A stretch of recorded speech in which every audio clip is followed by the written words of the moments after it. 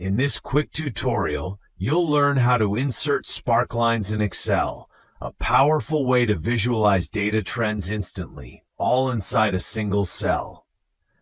Here we have monthly sales data for 3 salespeople.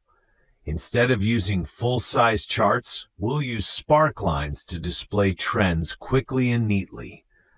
Click the cell where you want the Sparkline, for example, G2. Go to the Insert tab, then click Line under the Sparklines group. In the data range, select the sales values, B2 to F2. Confirm the location range is G2, then click OK. Boom. A mini chart appears right inside the cell showing the sales trend at a glance. To apply this to other rows, simply drag the fill handle down. Want to customize?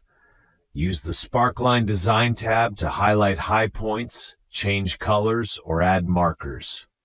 Sparklines are a great way to summarize large data in a compact form, especially for dashboards and reports. If you found this helpful, hit the like button, subscribe my video,